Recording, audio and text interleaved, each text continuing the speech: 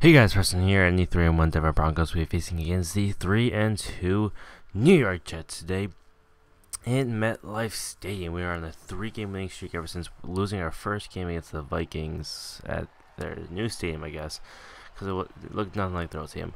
So we are in MetLife Stadium today, and I think we lose a toss actually, so we're going to pass it off. Just a little reminder, I did knock down the minutes to 10 minutes instead of 12, so here's Geno Smith with 1,100 yards, 5 touchdowns, 4 picks, and a 50 completion percentage. Very, I guess, average year, I guess you can say, for Geno Smith. I mean, this will be his second year in the league, I'm pretty sure. So let's see if he can actually develop his career a bit, maybe become a very elite quarterback, but not really so far. So today we do force a 4-and-out from the Jets on our first drive, and here is Trinity Holiday on the return, and he will go down to the 43-yard line. Enter Israel Stark with 951 yards, 8 touchdowns, 6 picks, and a 61.2 completion percentage. Looking very good in the season so far. And with a very nice game against the Bisons, where they just demolished them. Honestly, it was like it was something like 42-0, something like that. So we're looking to carry that morale and boost over to this game. That's going to be intercepted by Hizzy throwing to Israel Stark, and I don't even know who the guy is, but he's going to take it all the way for the score. So just like that, the Jets are going to take a quick 7-0 lead on a very bad interception from Stark. Not really an interception. I mean, I don't even know what even happened. I think the throw was intended for Wes Welker, but the line just really couldn't hold it up for him. For Stark actually. So that's going to lead to Wes Welker going to get out of bounds for the first down. Now 3rd and 4 now for Stark. Is going to drop back and he's going to roll out right, and he's going to do a quick pass to, I think maybe Demaryius Thomas, but it's incomplete. It's going to be a punt out for the Broncos. So here's handoff to Darren McFadden, who's going to make some moves and gets for the first down. 3rd and 5 now for Geno. Man in motion now.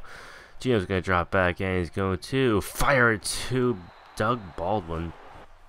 Getting his first catch today for 12 yards. At midfield now, Darren McFadden's going to get the handoff. He's going to break a tackle and get down to the 35-yard line. Having a very good day already. Really having a very nice rushing day, getting a lot of attempts, and he's going to make a hurdle play right there, and he's going to be brought down by almost by Chris Harris Jr. He's going to slow him down to the 16-yard line, and the Jets will have to punt it away. They're going to have to do a field goal. And they're going to make it 10-0. So, play action fake to Blount. Stark is going to fire it to Lucky Amarillo. I guess you can say that. I mean, not the best at name. So, Stark is going to drop back under pressure bit, and he's going to find Wes Welker, who's going to get down to the 44-yard line. And that's going to conclude the first quarter. Stark under pressure bit, and he's going to throw a screen pass to Blount, who's going to not get anywhere. A yard short of the first down, and that will be another punt away for the Broncos. Not looking good too far, not looking really good at all. That's almost going to be a sack by Geno Smith. That's going to be thrown up and almost intercepted by, I think, Roger Camardi. So Broncos are going to take over again. Blount's going to get the handoff again and fight his way down for the first down. Not having a very good first quarter, actually, but he's looking to do a little bit more brushing, get some more yards. Not really doing too good. And that's going to be intercepted by Cromartie, and Israel Stark is not the one who can catch him. He's going to push him out of bounds. That's going to be Stark's second interception, I want to say. Second or third. So that's going to be intercepted by Rogers Cromartie, and that's going to be another. Geno's going to give it right back to the Broncos with his first pick of the day. 4 minutes left in the first half. Stark is going to drop back and he's going to roll out right, and he's going to take it himself. Stark has some nice speed, and he's going to get down for the first down. 10-yard gain for him. Very nice play. Wes Welker in motion a bit, and Blount's going to get a handoff again and get the first down for like 5 yards, I think. Something like that. So Stark calling some audibles at the line, and he's going to receive the snap, and he's going to roll out right, and he's going to take too much time actually. He's going to get sacked for a loss of 11 yards. 2nd and 22 at the 2-minute warning now. Stark, he's running around a bit trying to find someone open. He's going to fire to LeGlaire, but he's going to break free, and he's going to get down past midfield to the 42-yard line. Very nice reaction and play recognition from Stark, and Stark's going to drop back from a shotgun. That's going to be intercepted by Cromartie. Again, he's going to run into his teammate and fall down, actually. That's going to be his 3rd interception of the game for Stark. Not looking good at all. Geno Smith's going to receive a snap, and he's going to find Darren McFadden, who's going to get the first down. And the Jets are going to call their first time out. So 3rd and 10 now for Geno in the shotgun set right now. He's going to receive the snap, and he's has some nice time, but actually not. He's going to get sacked by, I think that might be Von Miller, actually. So Stark is going to receive the ball, 35 seconds left, and Stark is going to drop back, and he's going to find Demarius Thomas going up the middle. Actually, it was Julius Thomas. Sorry, those names are just really hard to mix up with their numbers and everything. So it's complete to Julius Thomas again. Denver's going to have to call a timeout. They kick a field goal, and it is up, and it is good. So the Broncos will finally get on the board with a 10-3 lead. Well, not really lead. They're still losing. So Jordan Hall is still going to get the kickoff, and he's going to get down to the 36-yard line. So Stark's going to hand it off to LeGarrette Blount. He's going to break a tackle and keep fighting his way forward for the first down. Looking very good so far in the second half already.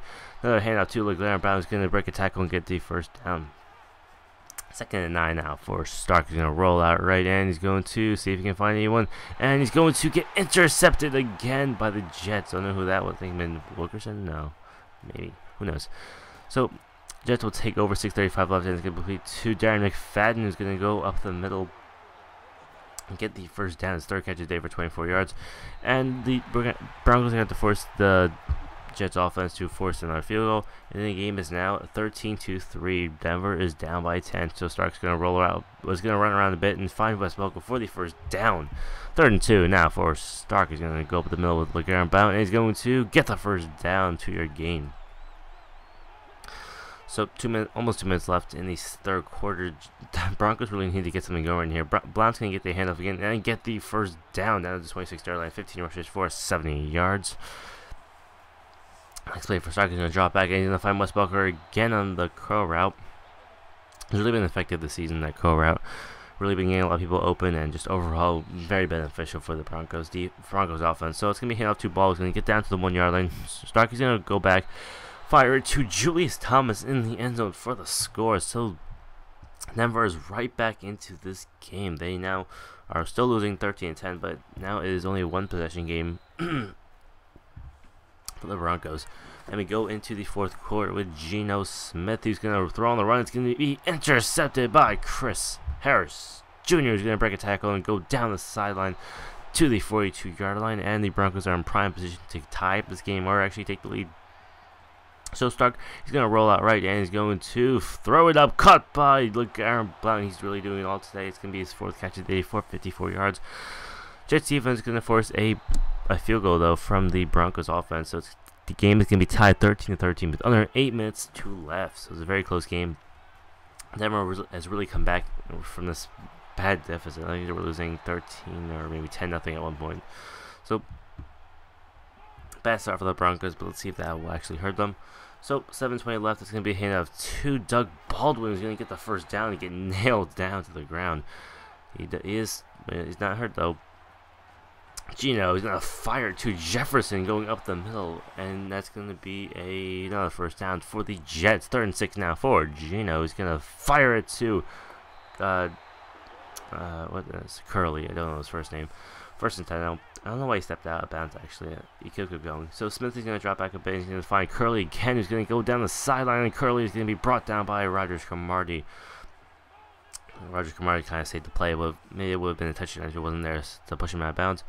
2nd and 9 now for Geno. He's going to drop back a bit, and he's under pressure, but he's going to get sacked by the Broncos, Sean Phillips. So under 4 minutes left now for Geno. He's going to run around a bit, and he's going to throw it up. Caught by Jefferson in the end zone for the score, and now the game is now 7-point difference. The Jets are winning 20-13. Israel Starks really needs to come in the clutch right now, and it's going to be complete to Lucky Amirai was going to get the first down on that play.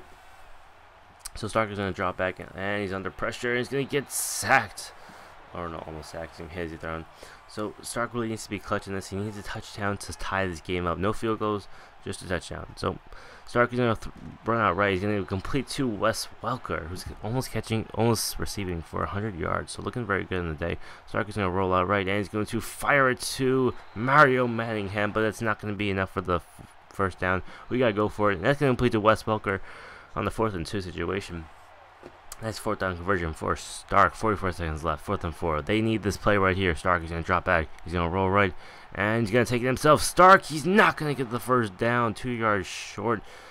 And the Jets will take over. Let's see if the Broncos can do anything to save this game. They need one touchdown, and it's complete. And it's going to be a handoff to Darren McFadden. And Darren McFadden, he has no one to beat, and McFadden is gone. That's going to be his first touchdown of the game, and this game is over. The Broncos are going to lose this 27-13. Stark, you missed it. He's going to throw a Hail Mary and throw an interception. So, very bad game for the Broncos. They're going to lose 27-13.